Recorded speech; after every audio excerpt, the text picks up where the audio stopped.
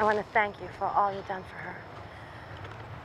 She was much work, but in the end, she defeated me. Anyway, we're not going to be needing your services anymore, obviously. I'll be moving into the house. So if you could just get your stuff out of there by this weekend, I think that would be good. I stay there only during week when my fiancé has his children with him.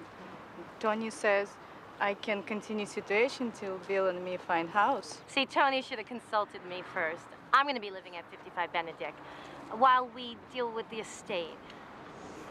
Speaking of which, my mom had this kind of extensive record collection.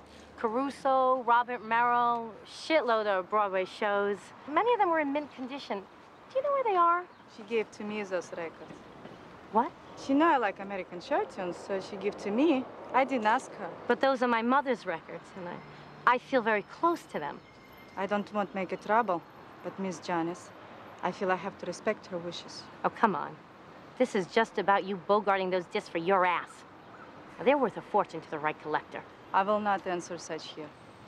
I want the entire discography back at the house by this weekend.